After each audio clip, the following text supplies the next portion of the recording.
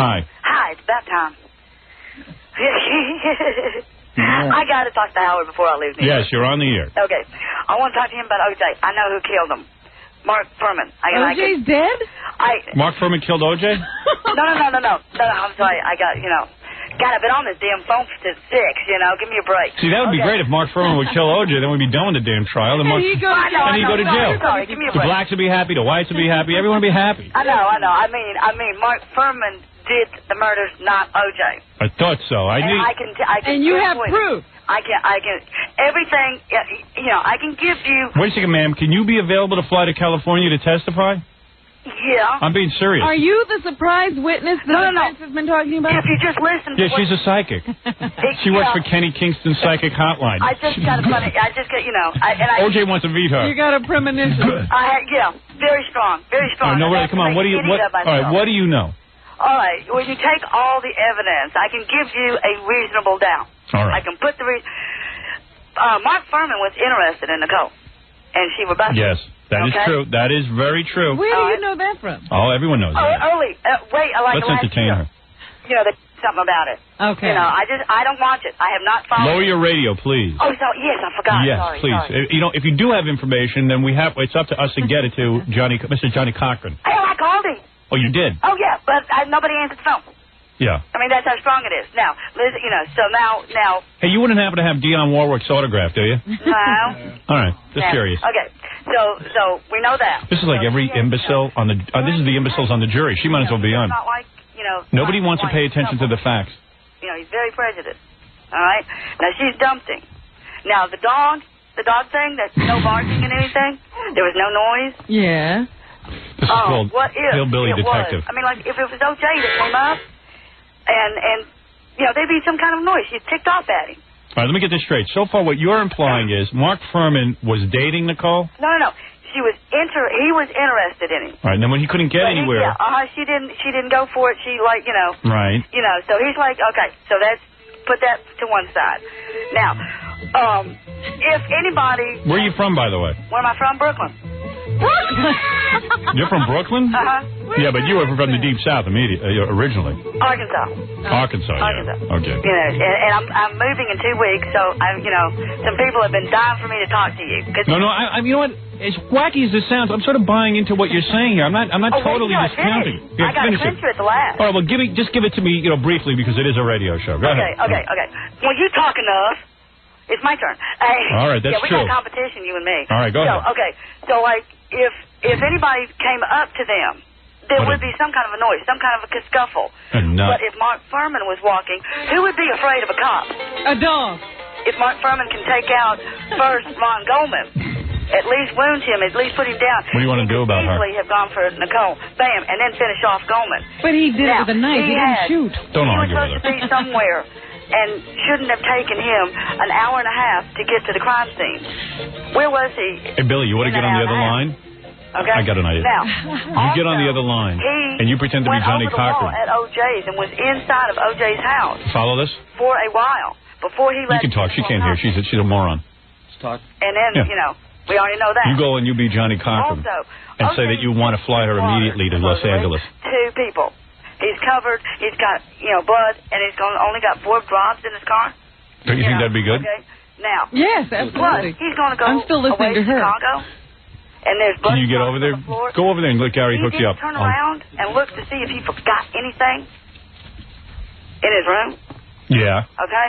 Now, also, it's not like this is kind of weird. That glove, that leather glove that supposedly doesn't fit, and they say it was shrunk in moisture. What a dope. Horses.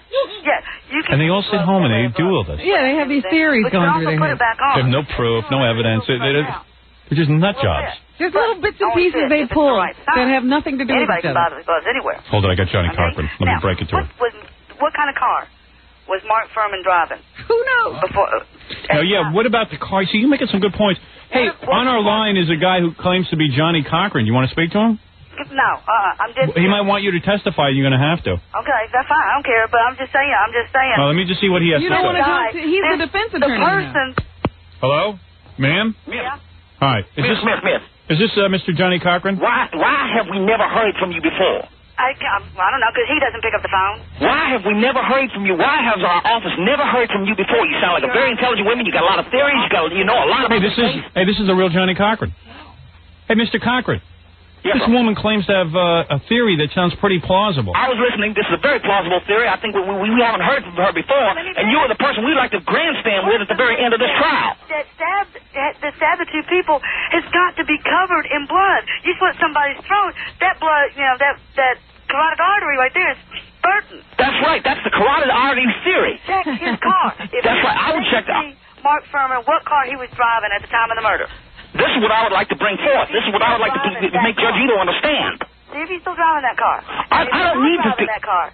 This is an interesting theory. Hey, in all seriousness, Mr. Cochran, if I driving that car, ma'am, if I give you Mr. Cochran, get rid of it. If I give you Mr. Cochran's number, will you return his call so that he can get you on the witness stand? Sure. Would you be willing to testify? I'm not joking around here. Would you be willing? Would you be willing to testify? If you test his inside of his car, even if he cleaned it out, if you test it with that thing that turns up blue or blood, yes. Just test it. Just look at the car. Have you worked on any other cases? Yeah, what is your background, ma'am? If you don't mind me asking you, obviously you're involved in some sort of police work. No. Really? No, I like... You like court cases? No, I like, you know, Sherlock Holmes, kind of like... Stuff like that. She likes Sherlock Holmes. Oh. Well, can I just say something? What? You know, every once in a while, seriously, I mean, I've heard a lot of, like, weird theories and stuff, but this one makes total sense. I've just given you a reasonable doubt. You certainly have, Mr. Cochran. Yes, sir. And, you know, O.J.'s getting the kangaroo case. I mean, that's right, exactly. That's what I've been trying to say all along. This is what Mr. Bailey has been trying to say. This is what everybody, all the attorneys in this case have been trying to say. I mean, look at you. You're still on the air. You got a freedom of speech. Yeah. And the man is innocent until proven guilty. I would like to get your statement. I would like to get this woman's statement. All right, Mr. Cochran. I would like to get this woman's statement. You know, ma'am, you might be the whole key to getting O.J. out. The whole thing rests on your shoulders. You know, in all seriousness. Is because that's the first thing they're going to do. You know, I bet that ran through his mind. Oh, my God. I've got... Ma'am, you're losing credibility. Ito doesn't like dirty words, so don't use that in your testimony. He is scared out of his wits. Mr. Cochran, I'm going to give her your New York office. I'm going to give her the 516 number with your permission. And I would appreciate that greatly. All right. I would really like that. Ma'am, could you have a pen? Yeah, this is definitely for real. This is dead real. I mean, seriously, I never thought O.J. was... I always thought he was guilty. I'm going to tell you something. It's the first time in my life that I've actually changed my opinion. She's turned you around? You have. I gave you and I think in all fairness... That's all a man should have, is a reasonable doubt. Look at the car. Just test it. If I'm wrong, I'm wrong. But still... I don't think you're wrong. You are not wrong. Test this car. Put that, whatever they call that thing that turns... If there's blood there... If the man was covered in blood, had to be the person that killed them, two people, the way they described. You know, I'm not even following. I don't watch it. And what you are describing is a vicious racist who might have been... One other point. You had Please go ahead. Normally, I wouldn't allow this much time, but go ahead. You had a forensic, you know, I caught it in the paper. You had a forensic guy on the stand that said that there was tampering of evidence. Gurgis. Wet. Yes. Well, where did Mark Furman, you know, where did the wet blood come from on the paper? Where did the smear come from that they were testifying? These are the unanswered questions. He had access to evidence. Well, and he admitted on the tape that he has tampered with evidence before. I'm going to tell you something. Can I would like Mr. Cochran, I'm going to say something. I need to ask this woman to testify. This woman, let me just say something. This is a woman, by the way, who has a lot of credibility with me because she's from the Deep South. They usually hate black people. My daddy was the Attorney General of Arkansas. Thank you. She speaks extremely well. She's very eloquent. And I would be proud to put her on as a final witness in my case. Wow. I just wanted to know.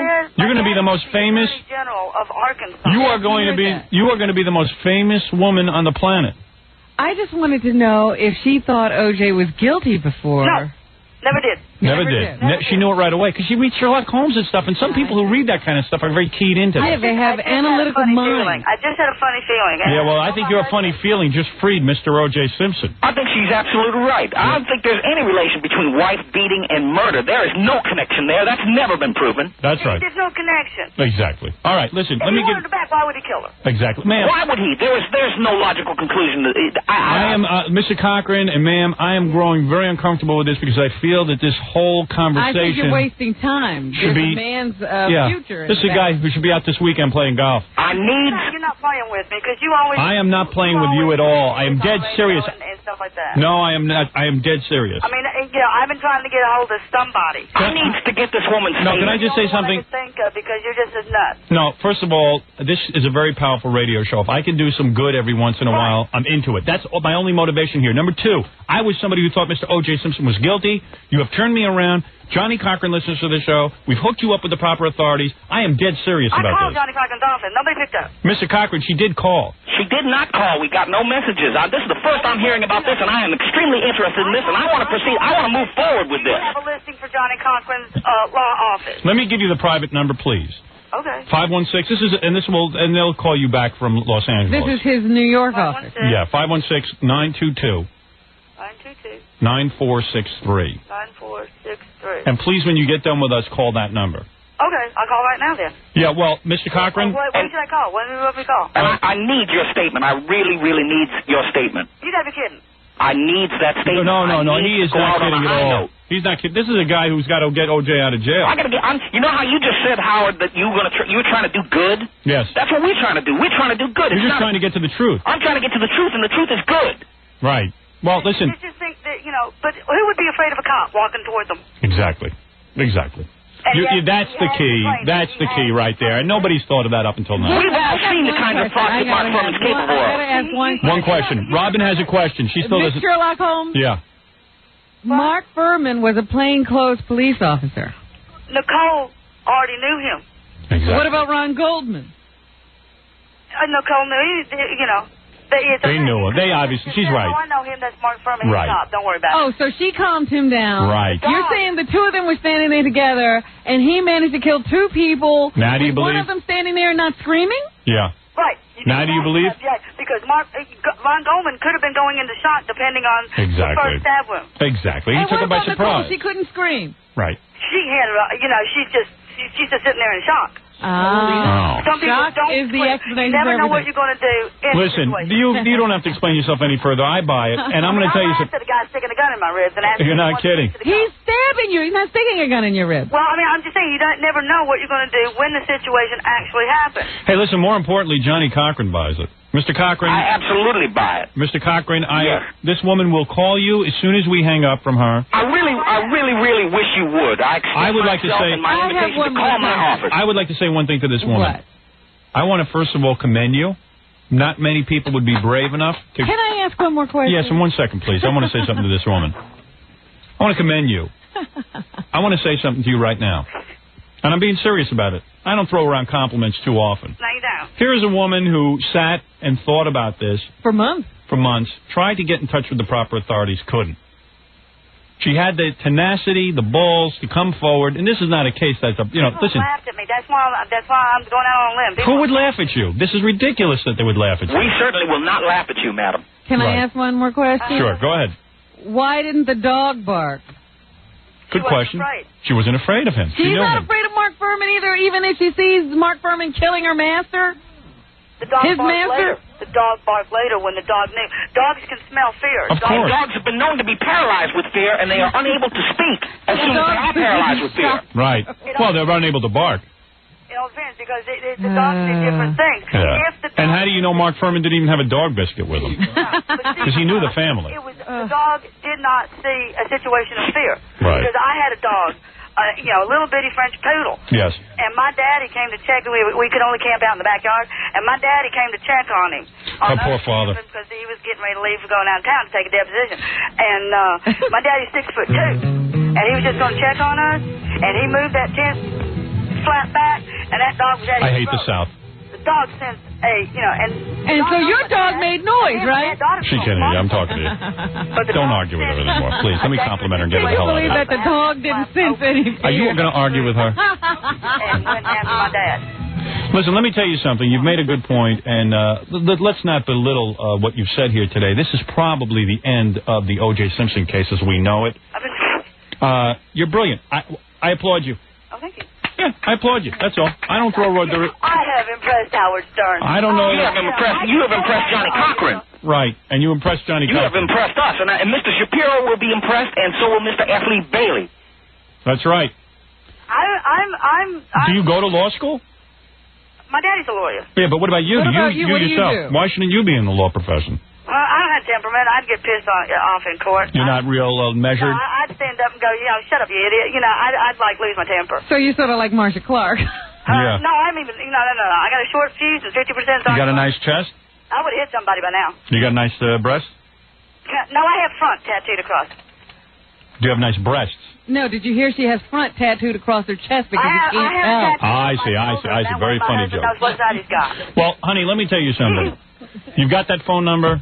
Guy, repeat the phone number so I make sure you have it. 516. Yes. 922. Yes. 9463. Is that Very right, good. guys? That is correct. Okay.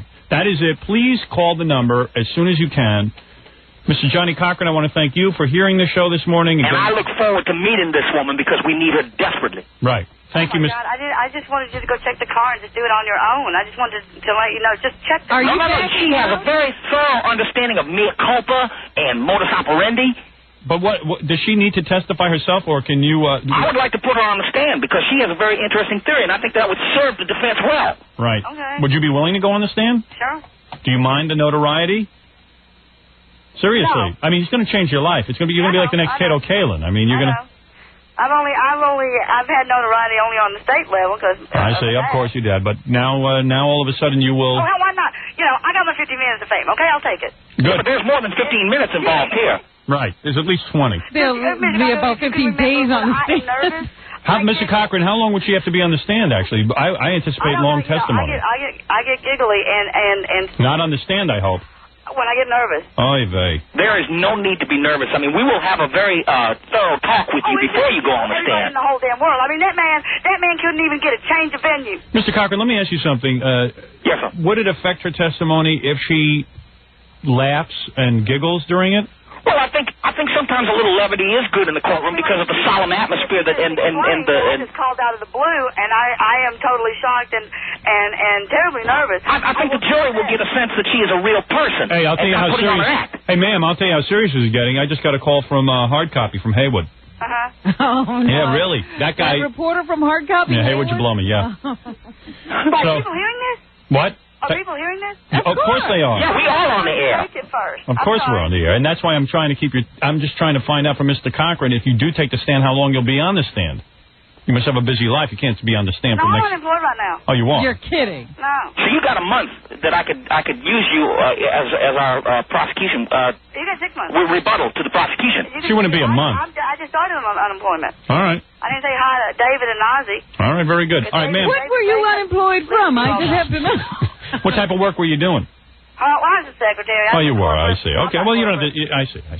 I want to be a truck driver. Right. Well, I think you're qualified.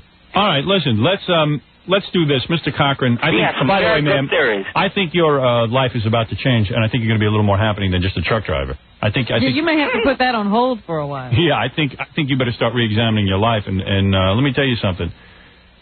You've put together quite the theory there, and God bless you, and congratulations to you. Oh, thank you. Really. And I guess OJ is going to be blessing you too. I wouldn't. I mean, I like. I wouldn't be surprised if OJ didn't reward you for this. Really, man. I like the man. I kept telling my son. My son kept asking me, and I said, "Honey, you haven't heard all the evidence. The man is innocent until proven guilty, and so far I haven't seen anything." Exactly. I can't believe you have a son. If he wanted to change a venue, just hasn't seen him in years. I hope not. There's nowhere in the world that has not heard about O.J. Simpson. Well, very good. And Mr. Cochran. This woman is the dream that the dream team has been waiting for. Right. We've been waiting on this dream. Well, that's very nice of you to say, and I'll tell you something. She convinced me. She convinced me. I'm ready. I don't know why we never heard from her before. Well, she did try to contact you. She said that. I'm very, very sorry. I do apologize for that. I'm sorry, ma'am? I just had to lay it all out and everything, but as time went by, this funny feeling, I call it funny feeling, it just kept getting stronger and stronger, and I just couldn't. So you couldn't hold back anymore. Now, I'm going to ask you a question, and I suppose Mr. Cochran's going to ask you this, off the air. You've never been hospitalized or anything like that, because that'll affect your testimony. You've never been institutionalized. No. So you're definitely... And you don't have any record or anything? No. Good. So and you've never sold your information to Hard Copy or anything like that? No. And your credit record and everything is good? Authorities. I only want to talk to somebody that can do me some good. Right. So, And you've never had a record, you've never had a history of drug abuse or anything like this? Okay. Pay all your bills on time? Well, not when you're unemployed. I try to. I did tries. for 14 years, and, you know. Right. I'm, you know, yeah. But we're not going to find any bad checks, because they're going to look up everything. I know. Go ahead. Because I do not want to reveal your name on the air, by the way, because that would... no, please. They know my voice. Well, please do not reveal your name, because Mr. Cochran, am I right? We should keep let's give her a fake name for on the air. Yes, you do have to keep a low profile until we actually get you into the courtroom situation. We'll just call you Wilma. That'll be your code name. So if Wilma calls you, Wilma, you can make up a last name, Dickfit. All right? Wilma Dickfit. Right. I can remember that one. All right, do me a favor. Well, yeah. When you call Mr. Cochran's Make sure office... that when Wilma Dickfit calls here, that you put the call right through. Yeah, use that code name. Okay. Use a code name so the man can identify you. Wilma Dixon. Well, yeah, okay. No, Wilma. But there are people that I know that listen to you, and they know my voice. Well, listen, that's one thing. I don't mind the people who know you. You told them this theory before. No, the only people I've told was just like my husband and some people that, you know, because we got to talking about O.J. And did your husband encourage you to call Mr. Cochran? He just kind of smiles and says, okay, honey. Oh, he patronizes you. You did the right thing. All right, you did the right thing, and let me tell you something. You're sure. I would embarrass my family. I would, you know, back home. No, let me tell you what else is nice, Wilma. Let me tell you something else. The fact that I can tell you're a white woman. The fact that you stick up for the black man is very, very admirable. It's very noble. It changes the image of the South. It has no difference. I mean, you got crappy people, all kinds of color. Right. That's true. Now, you swear that you have never had any kind of psychiatric treatment? No, but I always go around saying I might be crazy. You've never been shock therapied? You've never been shock therapy? No. Mm-hmm. And no medication? No. Really? All right, that's admirable. All right, why don't you... I was a virgin until I was 20. How's that? I can't believe that either. Well, that should come up under cross-examination. Well, I'm sure once you meet Mr. Johnny and Mr. Shapiro... That has nothing to do with O.J. I'm sure you're very attractive. Have you ever been beaten by a spouse? That's a good question. That's very good, Johnny. Have you? Well, I mean, like, what do you mean? You know, like slapped around. I mean, no, if you did something wrong and well, Mr. Cochran, what do you say? You need to know if she's ever been slapped around? Well, sometimes, you know, those things happen. I've been married 18 years, and my daddy said she's got a short temper. My daddy warned my future husband, and we're still married after 18 years and everything. You can't have a perfect marriage. But didn't he slap you? Well, you have fights. You did have fights. Were the police called into these fights? Huh? Were the police called in? No, I am not. You know, I'm not abused. You are not. I throw the first punch every time. All right, but you've been smacked around a couple of times. So you two have had fist fights, you would say? Not really. I mean, I've gone after him. Have you ever taken a punch? Huh? Have you ever taken a punch? He doesn't really, you know, it's not that. I can't explain it. Maybe a little bruise, but that's, you know, that's not important. It's not the same. You know, what my husband and I do is having a fight because of the way I am. You know, that's... Because you were bad. You know, if I can't... You bring it on. You bring it on. Oh, yeah, I'm good at it. Yeah. You know, but that's why I can't be a lawyer, because, you know, if you don't agree with me, I'm going to knock you upside the head. You know, and that's not the way you do. That's why I'm not in law. All right, listen, Wilma. Now, when we meet, can you show me what happens in those situations? Would you be willing to show me? Show you? What do you mean? I mean, what happens in those situations with your spouse? I guess, you know, yes. Like, over the years, it's not often, you know. Right, and once in a while he has to smack you around because you get a little annoying. Would that be fair to say? Attack him with something, you know? Yeah, I mean, sometimes, you know, people get on people's nerves. Uh-huh. And I bet you get on his nerves a lot. Oh, yeah. Exactly. Oh, yeah. And he has to calm you down. And the only way to calm you down is to maybe smack you in the head. He has to sit on me. Right. And hold me down. I mean, if he's going to get his point across that way, that's and whatnot. All right, so that's going to come out in court, isn't it, Mr. Cochran? I believe it. Well, it doesn't have to, not necessarily. I see. I would say what O.J. did is wrong. The fights that my husband and I have, totally different. Right. So there goes my point right there. That's my point, is that there is no relationship between any kind of Do you ever smoke weed? Do you ever smoke weed? Or drink heavily? I don't drink. You do not drink at all? No, I've never acquired the taste. I'm a lousy Irish person. So what do you do, smoke weed? Can I take the fifth? Uh-oh. Now you're going to ruin yourself as a witness. You want to drink the fifth, or... Now, if you take the fifth, you have to take the fifth on everything. I know. My dad's told me that. All right. I can obviously see that you know something about the law, and obviously you're being very careful. Mr. Cochran. Yes, sir. Let me just... Let me hang up on you two now. Let's not ruin anything before it starts. Right. This woman has a theory about O.J. that's obviously very credible. I I just wanted him to go look. I didn't think I would be involved, that you would even need me. Well, we are very, very happy that we are going to meet you. Yes, and we're very happy that you need her. And we're very happy you called here. Yeah. We're going to be in all the papers now. I hope so. Oh, absolutely. Maybe it might help get you off of your file. Honey, this is the trial of the century. You just cracked it. Oh, jeez. I mean, you just did it. You just blew the whole damn thing apart. Yeah, but I might be totally wrong. It's just that, you know. Yeah, but you might be right. That's the point. Yeah, I know. She will be known as the Golden Girl of Justice. Right. It's just a little thing. I mean, all right, listen. We're beating a dead horse. Let's do this. What? Let me get off the phone. Right, and call Mr. Cochran immediately. All right. Read me the number again. 516. Yes. 922 9463. All right. How soon can you get to Los Angeles? Well, why don't you talk to her off the air, Mr. Cochran? I would love to. All right, thank you, ma'am. Okay. All right, congratulations on cracking the biggest case of the century. Thank you for listening. And no problem. I always listen to somebody who makes sense. That's the difference. Most of our callers don't make sense. You made sense today. You made a difference. I called the business number, and I'm going, I've got to talk to... I have been calling for you for about a week. Because everybody thinks you're crazy or a crackpot when you got something good to say. That's what... Even your husband is humoring. F. Albert Einstein has said EMC squared. Please, I've got something I've got to tell, and what, can I call you Howard? Or I don't like that Please, word. or give me Snatch. I don't like that. All right, just say Howard then. All right, this is different. See, that's sometimes when I turn you off. You get kind of vulgar for me. But, and vulgar? when you read that letter from the... Thanks a lot. I listened to you and you call me vulgar. When you read the letter from, the gay person that faxed you everything, I just couldn't handle that. You must be pretty smart. Whatever happened to that gay person? She brings up something. What gay person? A gay guy wrote you a love letter. Oh, okay. The gay guy... I'm going to read that again and we're going to call him after these words. We're on a roll. Hey, by the way, I'm curious. When somebody comes up, it's a funny thing. Einstein, F. Albert Einstein was a genius. Mm-hmm. And he's also dyslexic. And let me tell you, he was also dyslexic. You're right. And when he said E equals EMC squared, let me tell you something. He was a genius, and people didn't recognize it. Have you ever been tested IQ-wise? I'm curious. No. Never? No. Did you perform incredibly in school? No, I don't. But I mean, just because I didn't apply. I mean, right. In other words, if you had applied yourself, you probably could. You were bored because they were wasting your time. Yeah. Did you find yourself bored in school? Oh, yeah, highly. In other words, you got it, and it was like, well, teach me something new. Math, I love math. I made A's in math. You did? Yeah. Mm-hmm. I love math. That's all Einstein was, A's in math, and did badly in English, ironically. I just can't spell. Yeah, that's the same with Einstein. I can. That's often a sign of genius. I'm right. I can't spell. Fred can't spell, by the way. I have to look at my driver's license for my name. Wow. Well, and please... Imagine that. And use the name Wilma when you call Mr. Cochran. Wilma. I like Wilma. That's good. Okay. All right, very good. All right.